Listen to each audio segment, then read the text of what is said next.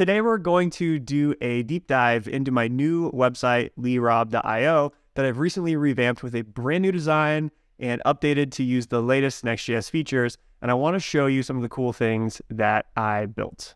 So I have my code up on the left here, and on the right, I have my new site. So I'll just kind of give a quick demo overview of what I'm looking at here, and then I can kind of slowly explain things as we step through the code base. So first off, I have a new design that I'm pretty happy about. It's pretty minimal. It's pretty simplistic. I wanted just to strip back everything to a very basic but sleek design. So I have my homepage here. It is static. It has some content that's being pulled from Twitter and from GitHub and from my blog views. It has a couple links. And this content right here is actually using ISR. So these numbers will update at most every 60 seconds. And we'll get into that more in a little bit. Then I have an about page, pretty standard, but again, this is a static page. So really fast to transition between those two pages because Next.js gives you that single page app-like feel. Even though you're in a multi-page app, it's really fast to transition between those pages, even though they're being rendered from the server. So I've got an about page with some links to some of my socials. I've got a blog that has a link to all my different blog posts. These are using MDX, and they're rendered using server components in the app directory with the new app router in Next.js. And they pull the different blog views from PlanetScale, my MySQL database.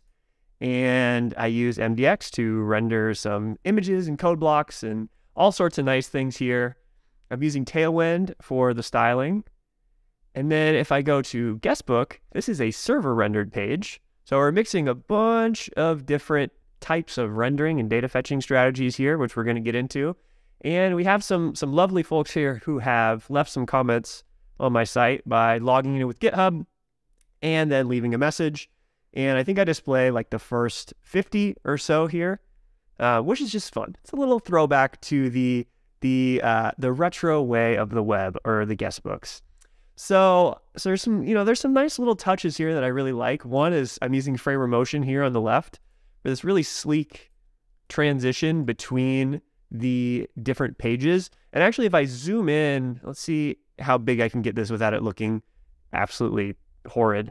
But of course, I have a hover state here, but notice that the background rectangle that is moving between the different active nav links, not only does it change position, but it also changes the width, which is a nice little touch, and it's got this spring motion animation on it to make it feel really fluid, really natural. So we're going to take a look at the code for that as well too, and answer every question that y'all have. So in my README, I have a list of all of the different tools I'm using. Of course, I have Next.js, PlanetScale, NextAuth, or now auth.js. I'm using Vercel, of course, Tailwind CSS, and Vercel Analytics for tracking my page views and traffic analytics. There's still some things that I want to do here as I continue working on the site, but I figured, you know what? I'm just going to ship it and we can improve in public. And I'm using PMPM. So let me open up the File Explorer here. Where to begin? Let's begin with the config files. So all of our dot files are our config files. I'm using TypeScript. This is basically the standard boilerplate TypeScript file that Next.js gives you. I don't have to change anything here really. Next.js just spits this out for me. And it is set up to use the new plugin, TypeScript plugin in the app directory with Next.js, which gives you some really helpful typing and autocompletes. The only other thing that I've changed in here is that I'm using Content Layer, which is the tool that allows me to have type-safe access to my content, in this instance, my markdown files. Now, I have another video on my channel where I interview the creator of Content Layer. So if you want to learn more about that, go check it out. But it's very neat. I had to add a couple things in here just to make TypeScript aware of the generated files. I actually jumped to that next since we're on the topic here.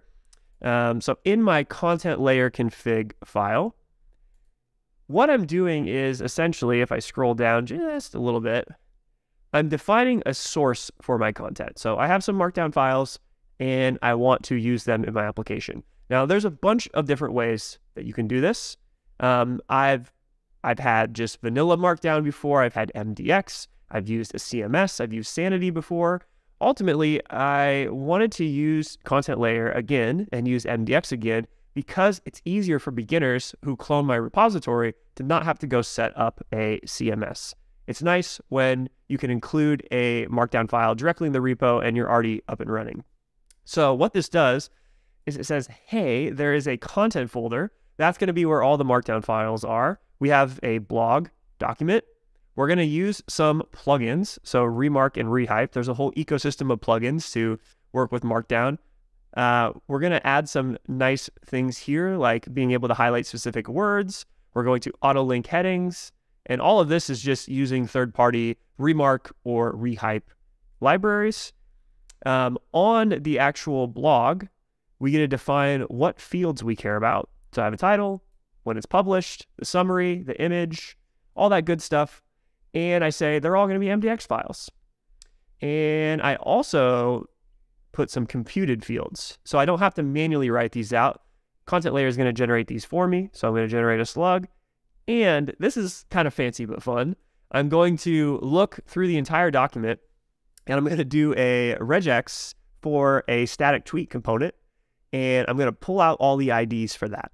Now I'll show you how this works a little bit later, but it's kind of cool. It allows me to embed tweets in my blog post. For example, I have this tweet here and I don't have to use the Twitter iframe that they give you. So we'll see if I continue to do this because Twitter API is adding pricing. We don't know how expensive it'll be just yet. Hopefully it's cheap. We don't really know yet. So that's Content Layer. Let me pop over to the content folder really quick, which is where this is actually pulling the content from. Inside of here, I just have a bunch of MDX files. And all of these MDX files essentially correlate to a specific blog post that's being pulled here on this index. So inside of here, I'm writing Markdown, essentially. I have some metadata at the top of the file. And then in some of these files, I'm able to stitch together not only Markdown, as you might have written on GitHub or in other places, I can also use React components. That's the magic of MDX. So I have a callout, and I'm using this to render. Let me actually pull this up here. Where am I at? This is this callout component here. So just a nice little way to add some special styling on top and add some unique components. Then basically the sky's the limit. You can build whatever you want because you have the power of the full React component. So that is the content folder. We'll get more into this when we talk about the actual rendering of the page. But let's go back to the config files. What else we got here? I have Tailwind. Tailwind's fantastic. Really the only change I've made here is that I'm now looking at the app directory for files that I want to make aware of my Tailwind classes. I'm using a custom font, which I'll show the code for this.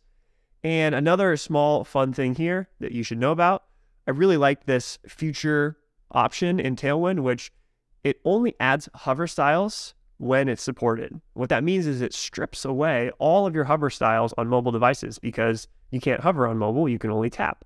So that's a nice little feature that Tailwind bakes in. Post CSS is part of Tailwind. I'm using PNPM as we talked about. That's pretty much it on the configuration files other than the Next.js configuration itself. So let's talk about that. First up, I'm going to be using some images in my application, and I'm able to configure them here by saying I want to use the latest formats like AVIF and WebP, and I'm going to allow list a specific URL of images to optimize from. In this instance, it is images from Twitter. I am opting into using the app directory, which will be stable soon. I saw someone ask about that. It's getting closer every day. We'll use some of the latest features with the new app router in this video. I have some redirects right now that I'm just hard coding in here that I'm fetching dynamically. I do want to move out of this because this is actually fetching all of my redirects that are being evaluated before the rest of my request has been processed. I'd rather do it at the end of the quote-unquote routing chain so that when my router in my application is checking for a path, it's if and only if it's checked all of the paths that it knows exist, then it goes to the 404s or the redirects. So I'll be making that change in the future. I add some security headers. This is nothing new if you've been following along. I had this on my last site as well too. And I have links in here to all the different security headers, the MDM docs and what they mean. This is just a nice to have, not necessarily a must have. Let's now dive into the topmost thing in our directory tree here, which is the app directory. So the app directory is new. It was released in Next.js 13. You can call this the app router for simplicity's sake, but inside this app directory, everything is a React server component by default. Now, this is great because it helps you send less JavaScript to the client side, and it allows you to co-locate your files, whether they're pages or not pages, and it has much better support for data fetching with async components. All of these things we're going to talk about here. So let's start with the entry point into the app directory, which is the layout. So this layout is our root layout because it is the one highest up in the tree of our application. So let me skip down just a little bit here to the actual render. The default exported component here of our root layout, it accepts some React children, and then it actually renders the HTML tag for our document. So we have an HTML tag. I am saying we're using the English language. I'm adding this font that I'm using, this custom font, which is this one right here, Kaise. Very nice font. We have a body. I have my sidebar component. And the reason this is pulled out into a separate component is because this is a client component. So this client component runs on the client side. It's both pre-rendered on the server, and then it sends JavaScript to the client side so that it can add interactivity similar to the way that Next.js 12, 11, 10, and other frameworks work. So this is kind of how things used to work and how you would, your mental model would have worked in the past for adding interactive components. The helpful way here for me to think about it is server components are great for fetching data and constructing your DOM. But when you want to add interactivity, that's when you usually pull for a client component. And then I have my main tag, I have my children, and I render the page. Now, this is all using Tailwind, so the styles are all right here. There isn't any other styling that I need to do. If I scroll up a little bit, I'm loading my font using Next font. Now, this is great because it helps me make sure that there's no layout shift when I load my page. So as you can see, no layout shift. In this instance, my font has been cached in the browser, but even if it wasn't cached, it has font display swap to ensure that the font will always show, and Next font will automatically preload your self-hosted font files. So essentially, it has every single optimization possible to make your fonts load fast because, not gonna lie, that stuff is tough. Getting your fonts to load perfectly is really hard, so we've tried to put it all into one really easy way of handling this. Now, we've got some fun stuff here that some of y'all might have seen on the Twitterverse, which is the improved support for metadata inside of the app directory. This is effectively like built-in SEO helpers. So rather than having to use the Next head API in the pages directory or the intermediary head.js file, for those of you who have explored the app directory a little bit, we have this new support. It's available on Canary now to define metadata, either static, like you're seeing here, or dynamic fetched from an API. I have both in my application. We're going to show both. So there's some really cool stuff here. One, I'm defining a template. So the default title is my name. Anything else appends Lee Robinson on the end. So if I go to blog, you see in the browser, it's blog, vertical bar Lee Robinson. I set some robots tags here so that it can be crawled by crawlers and I can get all the max SEO juices, some Twitter OG image work, my favicon, and then some search engine verification tags. This makes it really, really easy to handle setting meta and link tags or metadata inside of your application that go in the head of your document. So that's the layout. That's the first thing that gets rendered on the page. that renders your shell. The next thing is the actual page. So in this instance, app/page.tsx, this is my index route or my index page. Nothing will be shown on the screen unless you have a page file, a page special file. So this is the page. I'm going to, again, start down here, rendering the actual function, and then we can kind of work our way back up. So inside of this home page, you're going to see the first async component. Now, this is actually mind-blowing. This is the mic drop. This is the coolest thing in the app directory because it takes advantage of the latest React features, being async components and server components. I can just turn my function into an async function, and I can just fetch data directly in the function. Now, you might be thinking, what? How's that possible? It's possible because React is going to stop, and it's going to say, actually, let's go fetch this stuff. Then we'll produce this HTML and return it from the server. So you don't have to do get static props. You don't have to do get server-side props. There's no serialization of the result where you had to do some kind of workarounds. It kind of just works. And that's really great because it gives you a ton of flexibility in how you want to fetch data. It doesn't have to be in the page. It can actually be lower down in the tree in components as well too.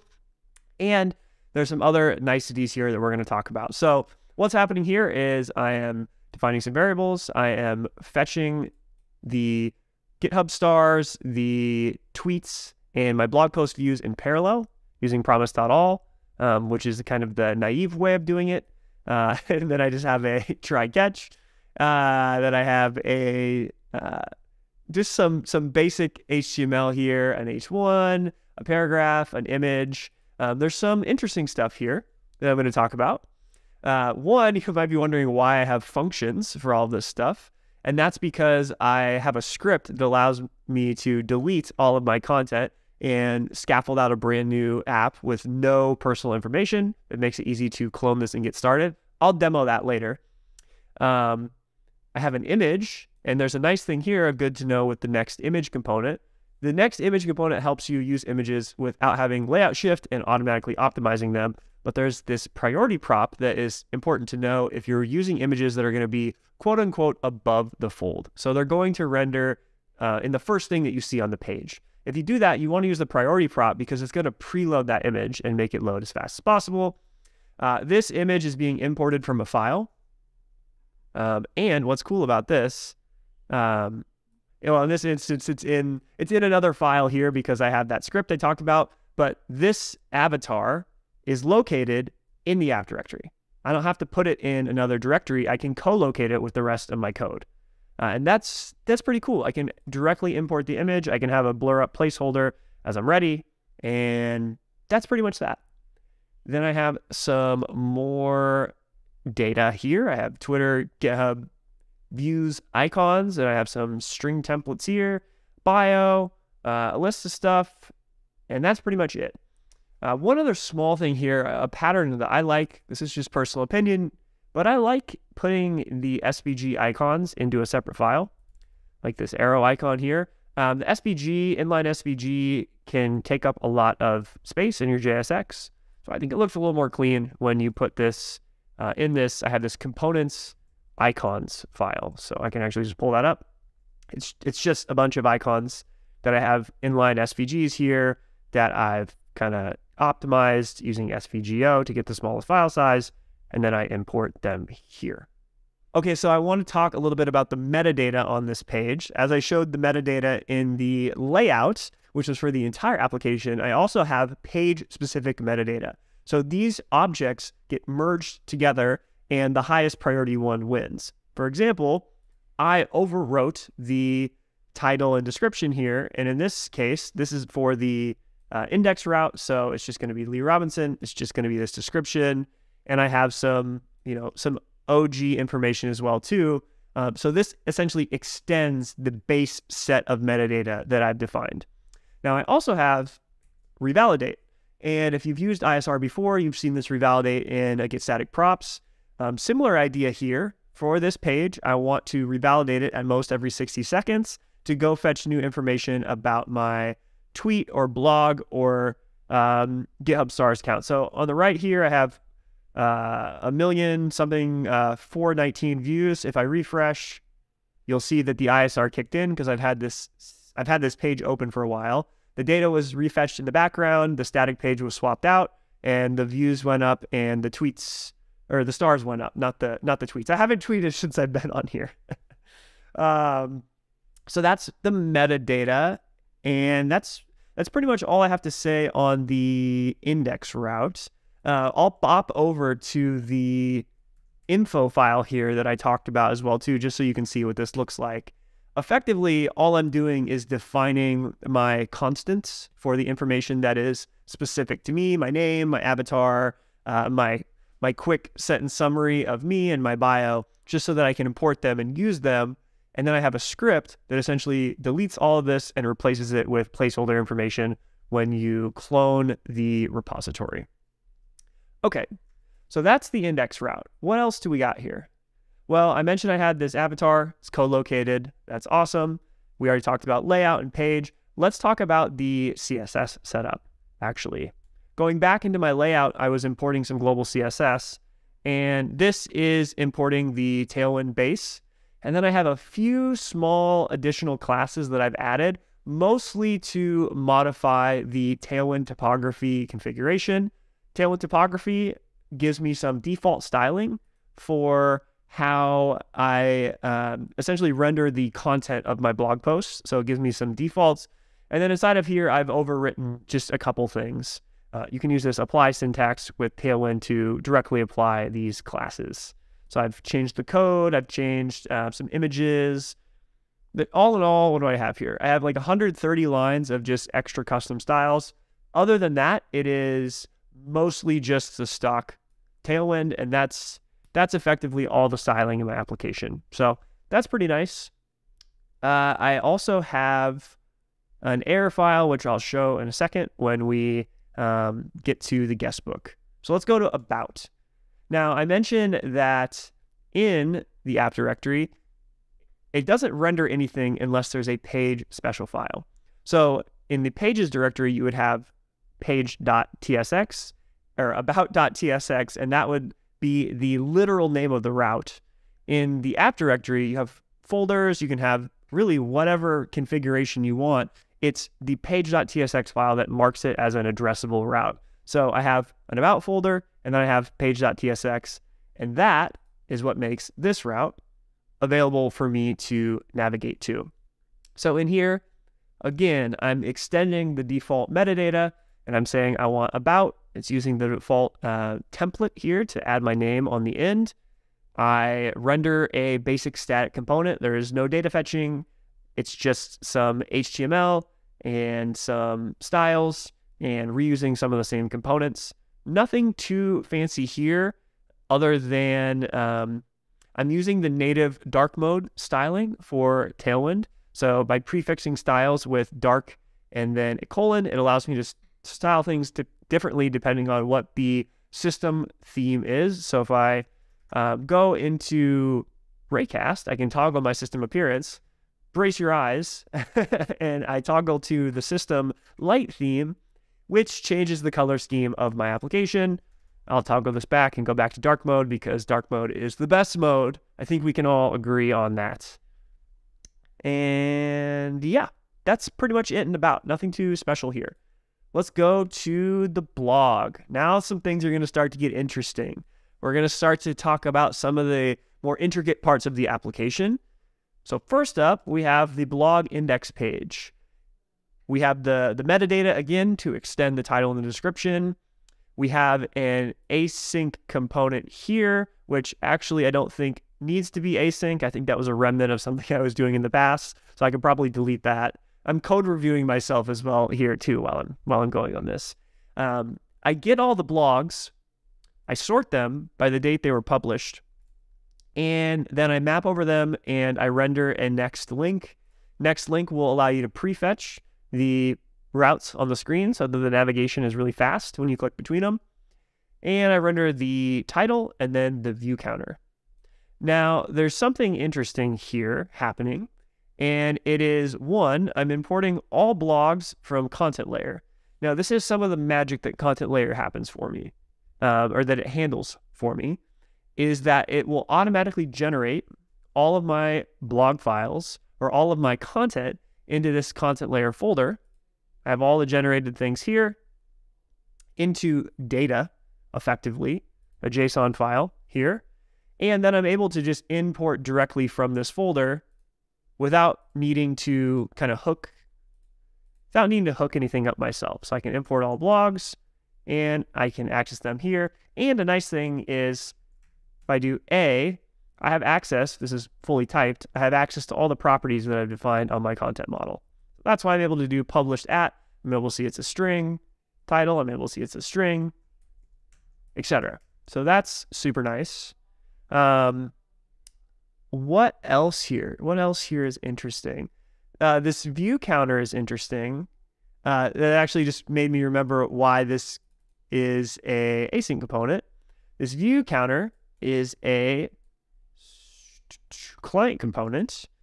And effectively what this is doing is there's two different modes that this can run in.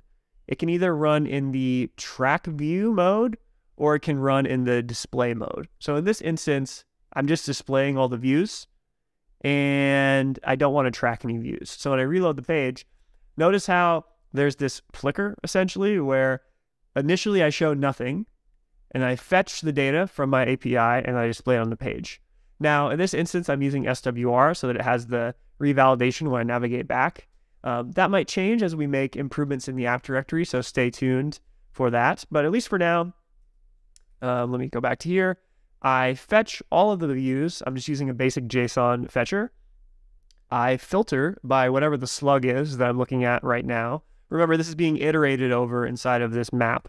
So I'm able to pass in the slug as a prop and track view equals false. I get the views based on the response from this API. And then I render out a paragraph. It's just rendering this text. If there's data, render the views.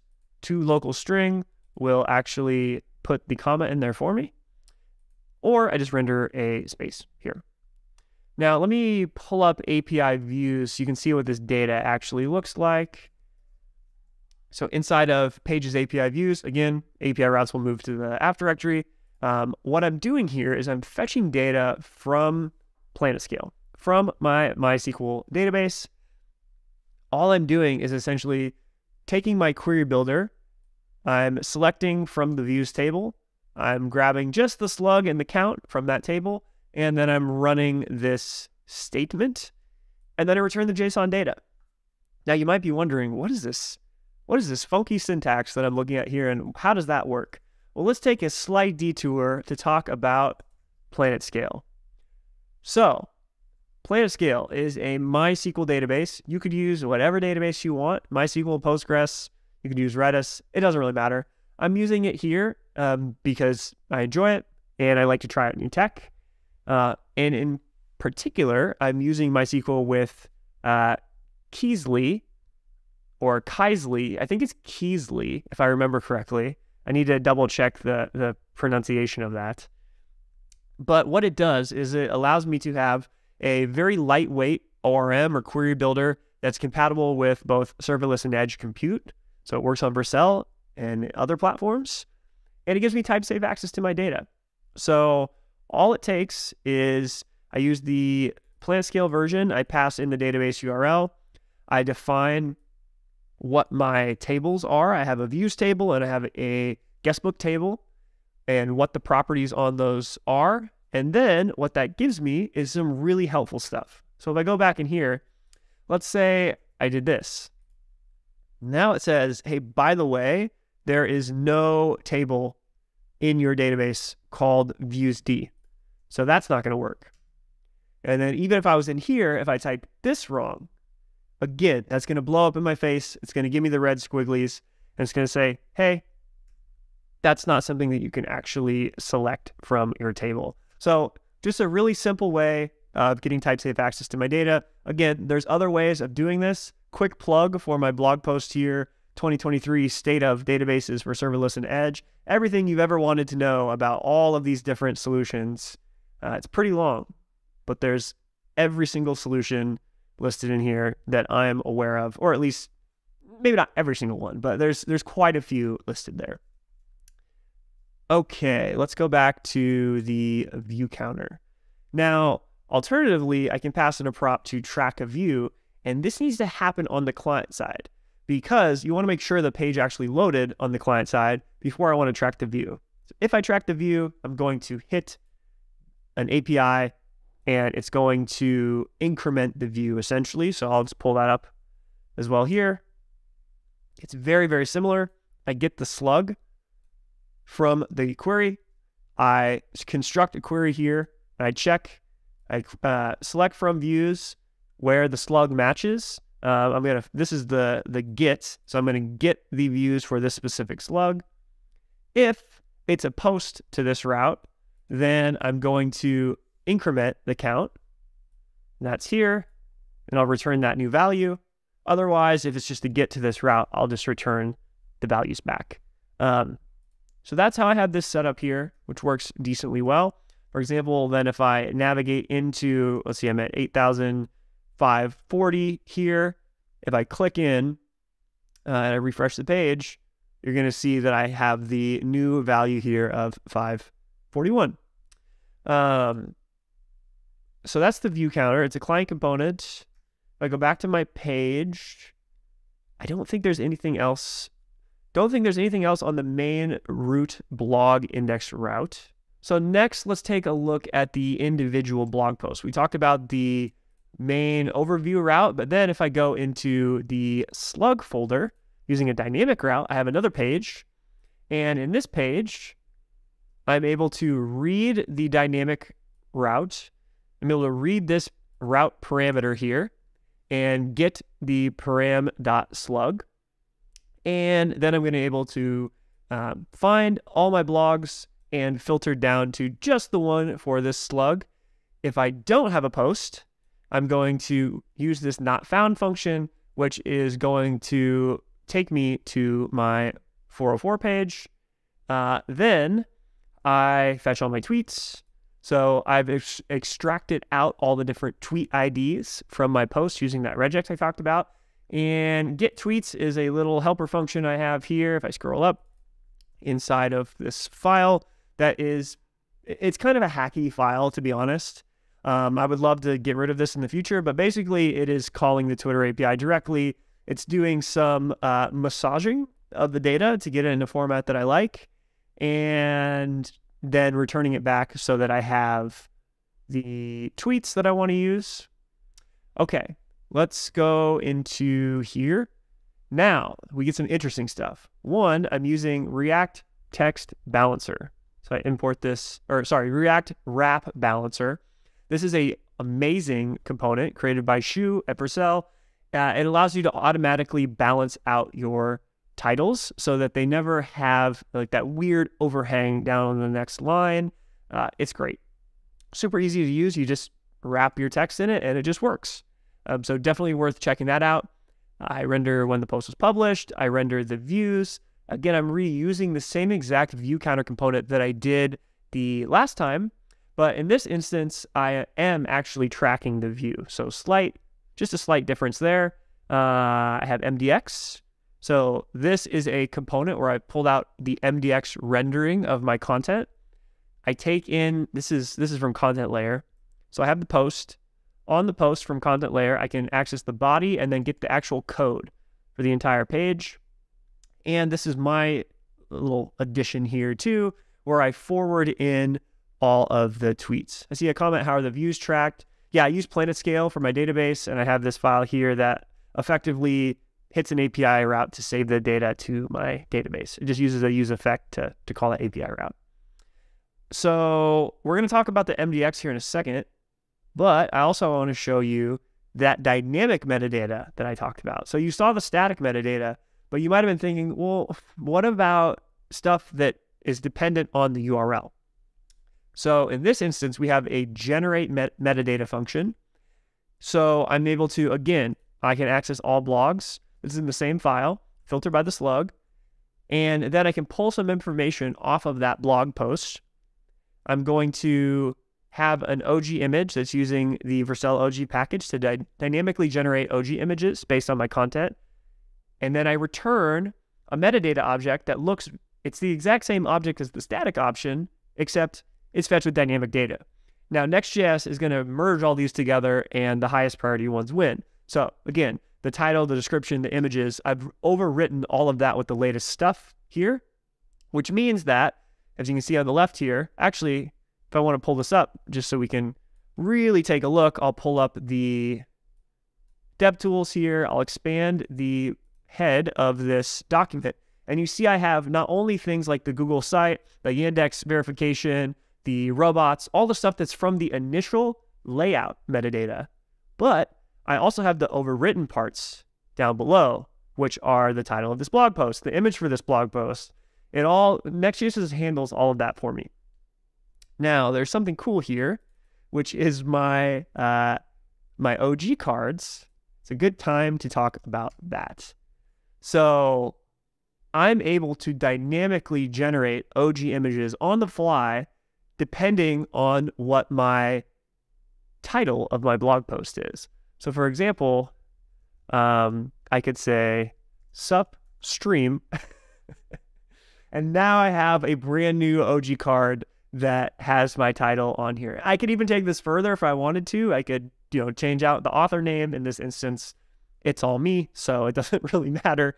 But I can use this to really easily have to, generate all these different things without needing a bunch of different files. So I love that. Let's take a look at how that actually works. I don't think there's anything else that I want to talk about in here. Okay, so I have an API route that I call OG, and that's the route that I'm actually hitting. And this is how it works. It's very, very cool. Very, very cool. I see some mind-blown reactions in the chat. Yeah, I really, really love this. This is something that it's something that we have a Vercel OG package for. It works with Next.js. It also works with other frameworks, and we're wanting to build it more into Next.js in the future. So let me just walk through here. I am using the Edge runtime here, which is important. You need to use the Edge runtime for this. It usually works better. You want your OG images to respond quickly so that when the service goes to actually hit that URL, it can pick it up very fast and show the image in Slack or on Twitter and places. I am loading a custom font, so I'm loading that same Kaise font. And then I have an API route, just a normal API route, but it uses the Edge runtime. So I'm able to use the web APIs. For example, getting the search params, URL search params is a web API. I'm able to get the title. I fetch the font. And then this is the Vercel OG magic. It's really cool. You write JSX. You write like it's a React component. So I have an image response and I return a new div and I just do some styling here. You can also use Tailwind for this. It's experimental, but it's kind of cool. In this instance, I just went with the normal inline styles. So I have a background image. I have my title, the post title, and then I set the width and height of the image and the fonts that I want to load. So 60 lines of code. That's all it takes to generate my dynamic OG images. Love that feature. Super helpful. Definitely recommend checking it out. What else? There's only one other thing in this blog file that I want to talk about, which is the dynamic routes. So as you recall, I have a dynamic route of slug here, which means that I need to generate all the different versions of my page. Now, this is an optional thing. As in the pages directory, you have get static paths. When you want to generate static versions of a bunch of different pages, you used get static paths to figure out which ones you wanted to build during the build. And for the app directory, it's called generate static params. It's a little bit streamlined of an API, similar idea, but in this instance, I want all my blog posts to be static. I want to generate them during the build. So I'm iterating over all the blogs and I'm returning the slugs. I'm returning the slug because that is the value that matches one-to-one with the name of my dynamic param. So we've talked about the blog. We can close out of that chapter and let's go to the guest book. Things get a little interesting here because now we're doing server rendering, which I'm very, very excited for. So let me pull up the code here. I have the page. In this instance, I did the data fetching for my page actually in the file itself. You could abstract this out if you want. I just wanted to do it directly in here for the sake of putting everything in one file. That kind of comes down to a stylistic thing. So select from the guestbook. Again, if this is messed up, I'm going to get the errors because it's going to say, by the way, that's not a valid table. Guestbook, get the ID, body, created, updated, order it for me, and then get the first 100. Grab that data. This is just an async function. And then inside of my default exported React component for the page, I use an async function. Again, there's no serialization. There's no get static props, get server-side props. You just mark it as async, and then you just fetch your data. That's it. That's all it takes to fetch data. There's nothing else that you need to do. Now, in this one, I am doing it the quote-unquote correct way by using all settled. So I define two variables for the guestbook entries, and then for my session, I make two requests or two promises to get the data for the guestbook, which is what we just defined up top.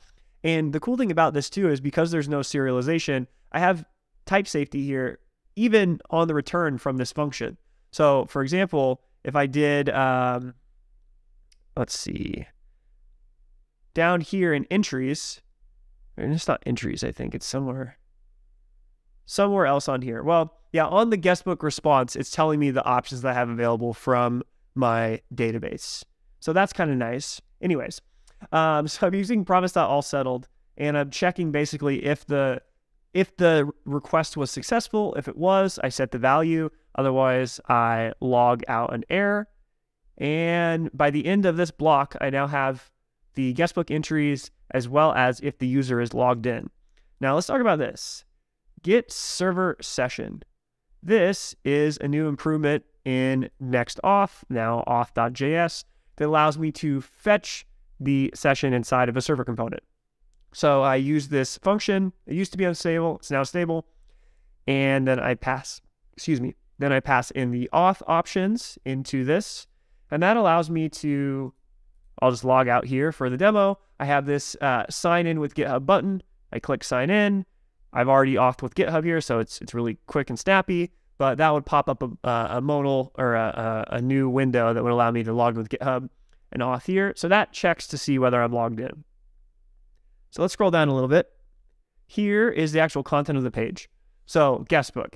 If there's a user, if the user is logged in, then I want to render the form as well as the sign out button. Otherwise, render sign in, which you kind of just saw the demo of those two states. This is a server rendered page. Then take all the entries and render when it was created and what the person left in the guestbook. Now, let's talk about the form and sign in and sign out. So this is all a server component. We're doing the data fetching. We're checking the auth entirely on the server. But there are pieces that require interactivity, and we want those to be on the client. So there was another question too. Can I put my components deeper down into my folders in the app directory, or do they have to be somewhere else? The answer is yes, you can co-locate these components directly next to my page, even though the only place I'm using these is inside of the page. So first up, I have actions. This is pretty simple. It's a client component, and there's a button. So it's either sign in or sign out. And because it's interactive, because I have an on-click event handler, that's why it's marked as a client component. And Next.auth gives you these really helpful methods that allow you to super quickly sign in, sign out. Easy as that. So sign out, you click sign out, sign in, you click sign in, but I specify that specifically in this instance, I've set up the GitHub provider here. That's that whole file. Form. In this instance, we are going to do a good old-fashioned HTML form. We are working on improved support for mutations in the app directory with the app router. That will make this even easier, but at least for right now, it's still possible. So let's talk about how it works. One, I have a form that handles submitting. I have an input that has this name for the entry. I have a button that has type submit to submit the form. And I want to disable that button if I'm actually making the request and changing the data. So I click on submit, and it's going to call the onSubmit value. So let's scroll up a little bit here. I am going to say, hey, don't do the default where the page reloads, the default browser behavior for forms. I'm going to set some React state saying that I'm fetching, grab the input element for the entry, get the value, forward that to my guestbook. I'm just going to pass it in the body as a JSON object. And then I say, you know what? Well, I clear out the input. Look at this error handling. This is amazing error handling. I get it back and I do nothing with it because I haven't done that code yet. Maybe I'll add that in the future. This is peak personal site where I've decided to skimp on the error handling. I say, okay, we're done fetching. And then I start a transition. So what we're doing here is we're using React transitions. We're refreshing the route and we're getting new data from the server. And we don't lose any of that client-side state. So I do router refresh, which is essentially the workaround right now when we don't have built-in mutation support that allows you to go fetch that new data and update the page. So to demo here, I'll just say like, I'm showing this live on stream right now, coming soon to YouTube as well. Now, when I hit enter, it's going to actually call this onSubmit. The form will be disabled, and it will also change the opacity so that it's clear that it's disabled. I won't be able to spam the button because the button becomes disabled, and it's going to make this request. And then the data updates without losing any of my client-side state or having to reload the page, and I see the new data shown here. So that's all of the form. It's going to get a lot simpler in the future, so I'm not too fixated on how it is right now. But that's the guest book. Let's move on to the uses page. This one's easy. It's literally just HTML. It's just a list of stuff that I'm using. I've got some JSX, some HTML, and I'm using Tailwind typography again, like in the blog, which you use through this pros class name. And that's everything on this page. I also have metadata, which extends the root layout metadata as well too. What else? I've already talked about everything in app. Let's jump down to components. I have Vercel Analytics, which allows me to track page views for my application. What I could actually do here is let me pull that up. I'll just give a quick little demo in case you want to see what this looks like. It's kind of nice. It's free right now in beta. It will have a free tier in the future if you want to check it out and, replace Google Analytics or other similar tool. Let's see, last 24 hours. I'll go to here. So here's my Vercel Analytics. It seems like a bunch of people visited 3 p.m., I guess. Let me go back last 30 days. A bunch of people visited on 10,000 on Monday, January 30th. So you have visitors, you have page views, and then I can actually drill down here into like where they're coming from and who the referrers are and where people are visiting from. Vercel Analytics is great. I can also check Web Vitals as well too, which is pretty nice. Yeah, it's pretty cool. Let's talk about the MDX components that we have, and then I'll talk about the sidebar and the tweet as well too. So in the blog, essentially what I'm doing, if I'll scroll way down to the bottom here, is I have this component that takes all of the MDX components that I want to use. So I have a bunch defined in this file, as well as the static tweet that I'm defining inline here because I passed in the tweets. So if you remember, I fetched my tweets on the server, and I'm filtering them down here to find just the tweet with that ID, and then I use this tweet component. But essentially all I'm doing here is I'm telling my MDX provider, I'm saying, hey, when you go to render an H1, when you go to render an H2, when you go to render a code component, these are the components that you should use. So I have a few custom ones defined. I have a custom link that uses next link for those fast transitions. Otherwise, it adds the rel no opener target blank so that it opens in a new tab. I wrap all my images in next image and I make them rounded with a class name. I talked about the callout a little bit, but it's a nice little callout component here. I have a pros and cons card, which is just, something a little fun to add some checks inside of here. And that's all the components I have other than the default styling that Tailwind typography gives me. So nothing too extravagant here, other than the tweets, which I mentioned. I fetch the tweets from the API directly. I have a video on this on my YouTube channel if you want to learn more. I'm not going to go into this in depth, but basically I'm just building my own tweet component. So it's a bunch of JSX and images that takes the data from the Twitter API and it actually renders out a tweet. So for example, like this or like this with images, or like this. You can handle quote tweets as well too. Yeah, it works pretty well. So there's a video on my channel if you want to learn more about that. Let's talk about the sidebar. I know there was questions on the sidebar. How do I get this animation, which is different if I'm on web or mobile? So I'm on kind of a mobile viewport here, and it's a horizontal transition. So notice how it jumps between these. But if I'm on this viewport, it's vertical. How do I do that? How is that possible? Well, my sidebar component here is a client component, again, because of the interactivity, and it's using frame motion. So what I did is I defined the different nav items, what their name is, what their X and Y position are, and what the width of the box that I want in the background is. So if I scroll down, I'll skip a little bit of this here. I'll go to the main export. I check for the path name. Use path name is a hook that's available in the app directory for client components, so you can look at the path. And I added this check so that any blog post will make the blog box active. If I scroll down a little bit, here's the magic.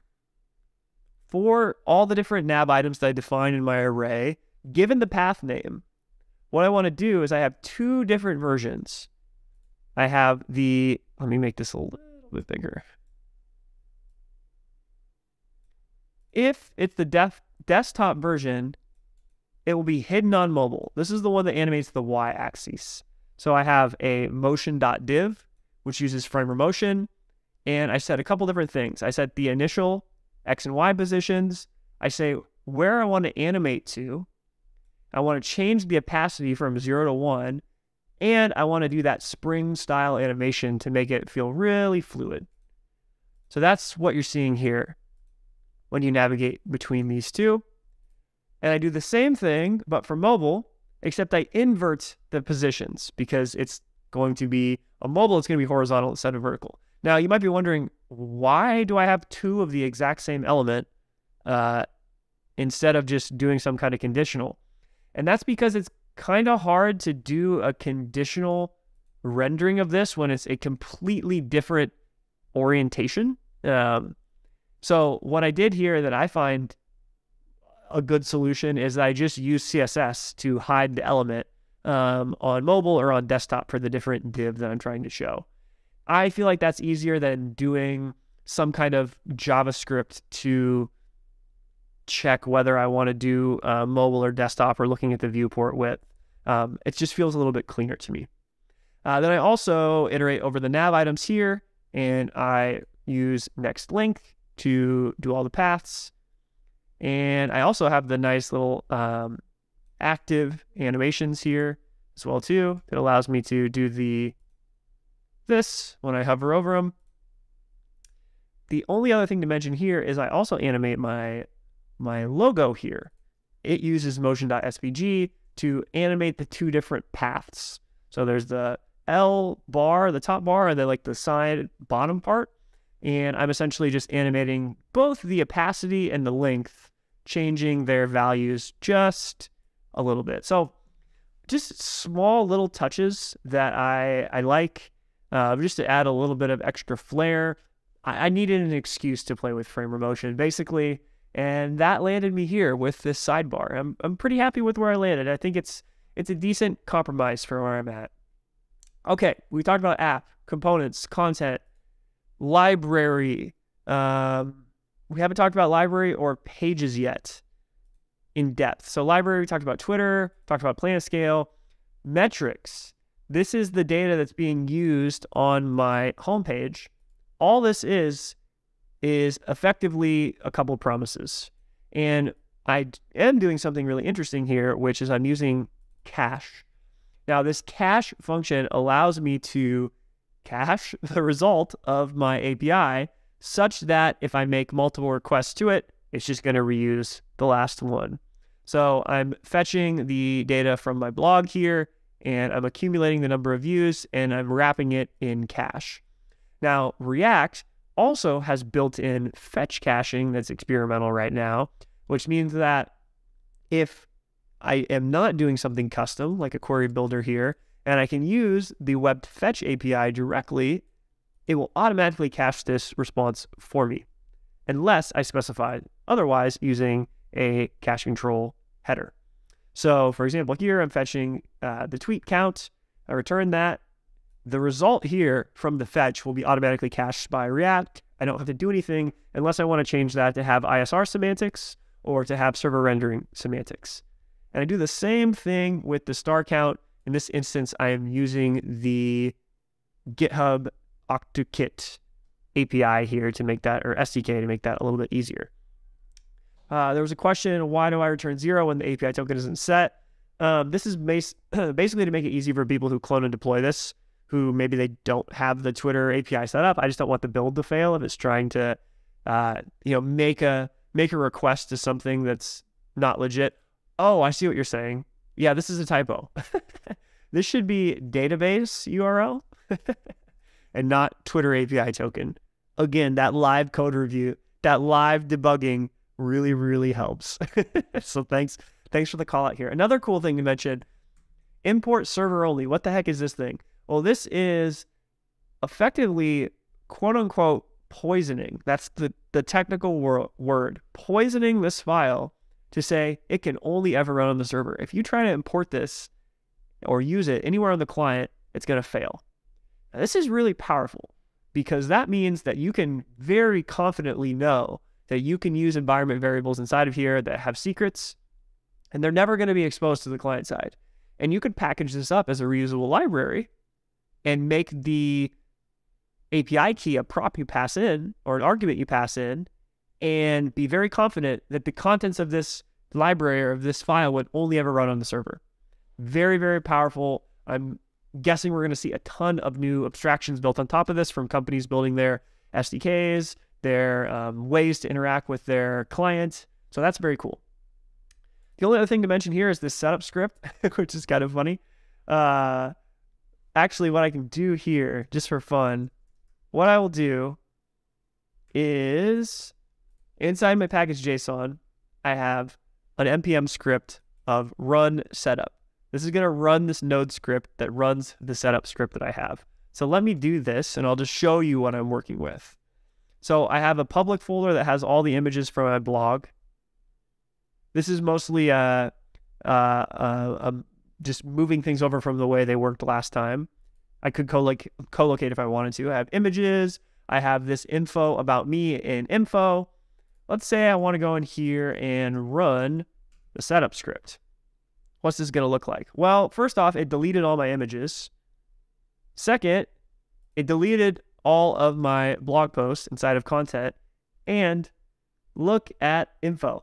So we have some placeholder info here now. Your name, placeholder avatar.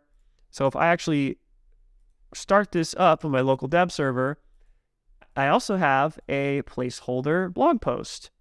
So now, let's see. I have another application running on localhost 3000. Too many things running. 3001 is where this is at. So I see your name. I'm a developer. I have a placeholder avatar. I have some envers set, so it's able to fetch that stuff. If I go to blog, hello world, I see this brand new post. And that's pretty cool. That makes it really easy for me to get started and kind of delete all the stuff that I had included that was my own personal information. Makes it really easy for folks to kind of get up and running and get started with my repository. That wraps it up for taking a look at my code repository for leerob.io. The source code for this is available on GitHub. I'll link it in the description as well too. If you want to go check out the code, if you want to clone it and deploy it, I'll also leave a link to that as well. Thanks for watching. Thanks for tuning in, and see you in the next one. Peace.